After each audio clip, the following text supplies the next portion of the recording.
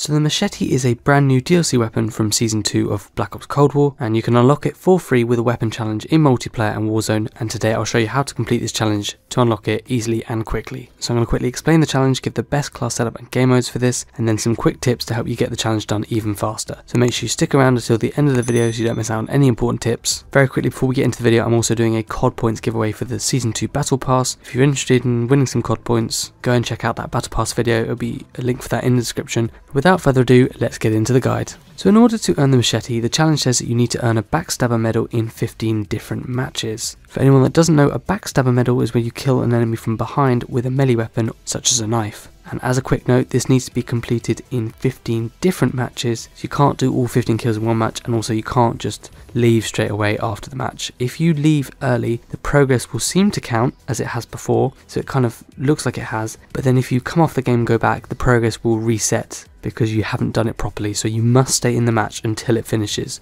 And I know obviously it's quite boring to stay in the match once you've finished that one Backstabber medal kill per game, so I would literally just have another weapon that you need to do or some other challenge that you need to focus on so that you can quickly get your Backstabber medal and then do whatever else you need to do in the match rather than being bored for the rest of it. Anyway, if you want to check if your kill counted and also how many kills you need left for this challenge, all you need to do is check the challenge progress bar in-game by going to the menu, clicking on edit next to your class, hovering over the Machete, which is at the bottom of the list in the melee weapons, and then check this obviously before the match to know what you're on, and then you can compare it to when you're in the match, and when you think you've got the Backstabber medal, it should then go up by 1 point. Obviously it will only go up by 1 point a game, and then once you do that 15 times, obviously that will earn you the Machete. So what kind of class setup would I recommend? Well, for the primary, you want to be putting on something light so that you can run around quite easily and help you be a bit more mobile. So for me, I put on an SMG, but you can put on whatever you want. It doesn't really matter too much, because we won't be using it that much. For the secondary, I've put on the knife, obviously because that's what we need to use towards the challenge.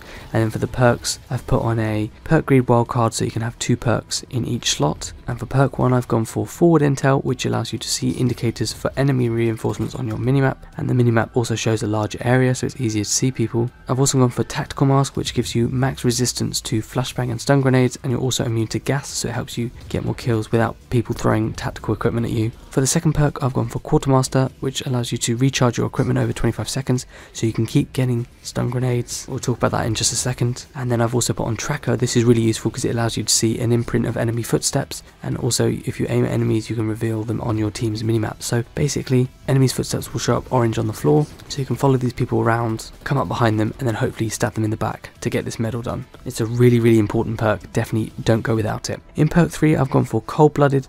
This allows you to be undetectable by spy planes whenever you're moving or planting and defusing bombs, controlling streaks, stuff like that. So obviously you won't be spotted on UAV, but I also suggest you put on ninja, which allows you to move more quietly.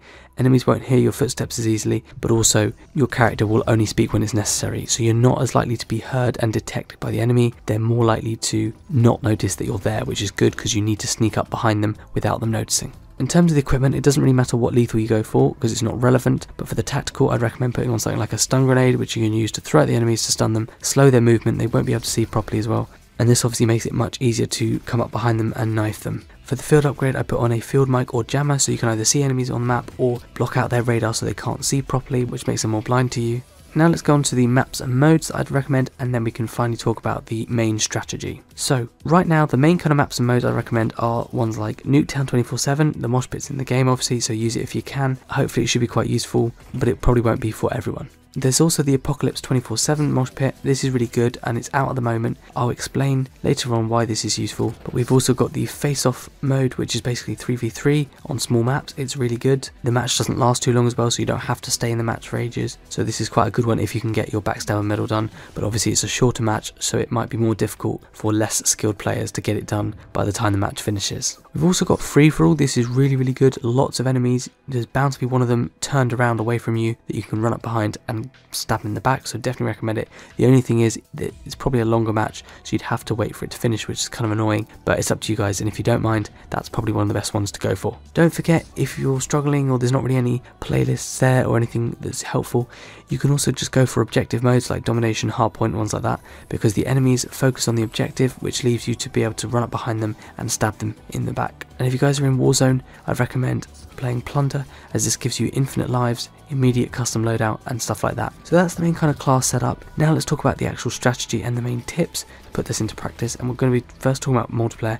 but then we're going to be talking about Warzone as well. So obviously what you want to be doing is running around the map, and obviously we need to knife enemies in the back. So you want to try and flank around the edges of the map, get into people's spawns and pick them off. You're kind of very vulnerable with your combat knife when coming across a group of people, so if there's lots of people there, try and only focus on one person, get one person away from the rest, and if you can't, you could always switch to your primary, take down a few of the enemies that you're not interested in, and then focus on that last one. As I kind of said earlier, you can pick longer game modes if you're struggling to get this done in a match, so don't forget about that. And if you're also struggling or find it would be helpful, don't forget you can camp behind an object or near an objective, particularly on high flow areas of the map.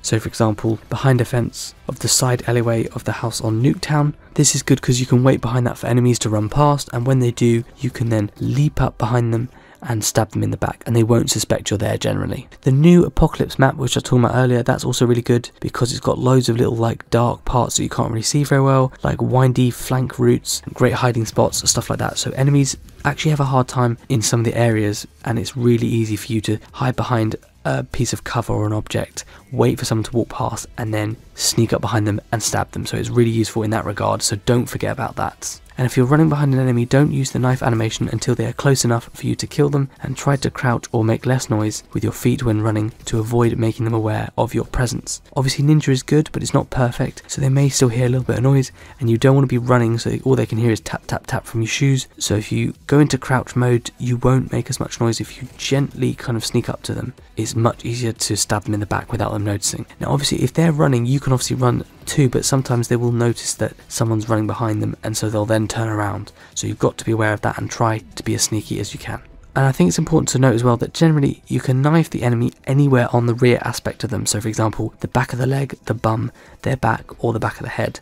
So it doesn't necessarily have to be the back, but it needs to be obviously the back part of them. So try to aim with your crosshairs of the knife as close to the back as possible, because sometimes otherwise what can happen is that when you go to stab them, your character will kind of spin the enemy around, so they automatically get stabbed in the side or in the front of them instead of in the back, and obviously this won't count as Backstabber medal, which is annoying because if you'd lined it up slightly better, you may have gotten the Backstabber medal. So if possible, try and line it up so that it's near the back, otherwise you might miss, and when your character lunges, it will stab them in the wrong place and it won't count. So if you've got the chance and the enemy isn't aware, make sure you've lined it up so that you're not going to hit them in the wrong place. Most of the time, if you didn't get a Backstabber medal, it's likely that it didn't count towards the challenge progress. Alright, now let's move on to Warzone, and I think just before we start on this, it's important to say, at the time of making this video, it's a free-to-play weekend for multiplayer, so anyone who's just a free-to-play Warzone player, you can hop on to multiplayer to get this challenge done. It's a lot easier on multiplayer than it is in Warzone probably, so if you're struggling, hop onto multiplayer for this free-to-play weekend to get it done before you're locked back to just Warzone. Okay, so what's my strategy for Warzone then? So obviously you want to be playing Plunder because you've got your own class setup and you've got infinite lives. You want to stay in the plane until you're kicked out at the start of the match, and obviously this is quite a common strategy. Pretty much everyone knows about this by now. Yeah, you want to just stay in the plane until all of the people that are potentially inactive get kicked out. Now, for Warzone, obviously it's a different class setup to Cold War, so the important aspects of the class setup which you need, other than like the combat knife, are the double time perk so you can run faster, tracker so you can see enemy footsteps, and the dead silence field upgrade so that you have quiet footsteps and you can run up quicker behind an enemy. So those are the main aspects of the class setup. What do you actually do when you're in Plunder? So like I said, wait in the plane until it gets to the edge of the map and you get kicked out, and then drop with those players. Some of them may be inactive like I say, and then you can either repetitively knife someone in the back when you get down to the ground, hopefully they'll be inactive so it'll be easier, or alternatively you can shoot them into last stand and then knife them from behind to get the challenge done. Now I can't say with 100% certainty that this works because I didn't test this in this game, but they had the same challenge in Modern Warfare which it did count when you did this, so give it a try. Is a good chance that if you shoot them into last stand and then knife them in the back, or anywhere from behind, that will count. So you don't have to rush to knife them in the back immediately, because the thing about that is if you're doing that, they'll probably turn around anyway to try and kill you, so it's not very convenient. So shoot them into last stand and then knife them in the back. I'm pretty certain that that will work. But obviously just remember not to shoot them completely to death, otherwise if you do that you can't knife them and then it won't count. You also need to make sure that if you do shoot them into last stand, try to stop any teammates or any other enemies getting to and killing the downed players before you do. You can use obviously like your dead silence and double time perk to run over to an enemy faster, to kill them quicker, and also some players will instantly try and like kill themselves so they can respawn more quickly. So don't mess about and knife them as soon as possible. Don't wait, because they might kill themselves and then it won't count. So that is how to complete the challenge to unlock the machete in Black Ops Cold War and Warzone. If you do that, obviously you'll get this weapon. It's pretty decent and it's a nice free weapon challenge again.